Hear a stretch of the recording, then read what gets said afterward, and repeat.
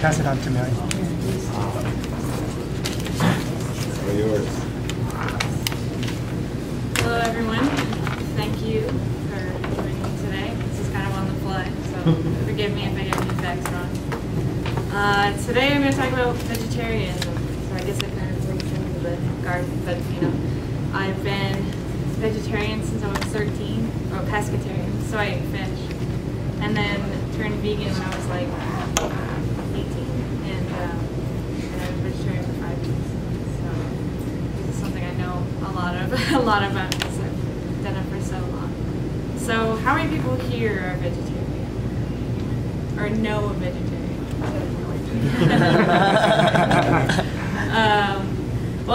Today I'm going to talk about the benefits of vegetarian, but first I'll talk about the different types of vegetarian. There's many different labels to the point where it's kind of annoying, but the main ones to think about are pescatarian, which is the ones that eat fish along with everything else. They just don't eat red meat or poultry. Then there's regular vegetarian, or lacto-ovo, which they don't eat any meat of any kind, but they eat eggs, milk, and every dairy products. And then there's vegan, where they don't eat anything from meats, no dairy, no eggs, no gelatin, anything with an animal product in it, which seems really hard, but for me it's easy now because I don't know, I'm so used to it. But so the benefits of vegetarianism. So first of all, obviously the animals.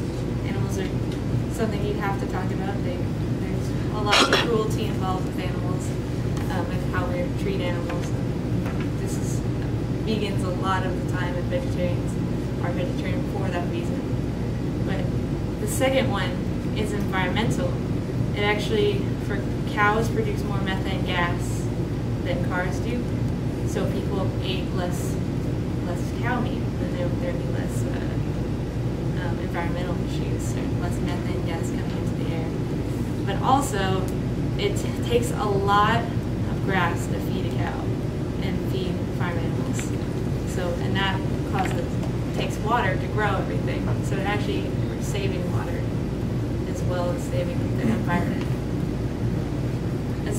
And lastly, is it's healthy, which there's been studies. I remember that I watched this one, I think it was a TED Talk, about the 10 top deaths in America. And besides accidental deaths, there are, like, vegetarianism and veganism have had statistical research in order that lessens your chances of it. So, and besides that, it also helps you have more whole foods, or focus on eating more fruits and vegetables, which people don't really eat a lot of. And when you're vegetarian, you eat a lot of vegetables, which you should be doing. It's recommended by the government, the food pyramid. And lastly, it's also very cheap. When I was in college, it actually helped being vegetarian. Besides the actual, there are some obscure, like, vegan things you can get that are very expensive and organic, and like $5 for that. But on the other side, meat is also very expensive. I found a lot of my friends in college were all very poor, so we've never eaten meat because we couldn't afford it. So it ended up being pretty cheap, which is also pretty easy to do because vegetarians, we eat a lot of beans and tofu and those, and a lot of vegetables, and that's usually in rice as well. And so these simple ingredients are actually end up being a lot cheaper than you would think. So some people would think, how do I become vegetarian? Like, what would I do if I didn't eat meat? But there are actually a lot of plant-based proteins. There's obviously tofu, which scares a lot of people. I think it's kind of like this white, flavorless object. But the other thing is, it's like eggplant, where whatever it's in, it's going to soak up. Also, there's a way to do it right, which is, and if you do it right, then it's great. Also, there are other forms of protein that are more obscure. There's seitan, which is actually a wheat gluten protein. It kind of takes on the texture of meat more than anything else. And it's kind of strange, but it has an interesting enough texture, and what it's cooked in, it actually really good. Also, my most favorite is tempeh, which is a tofu.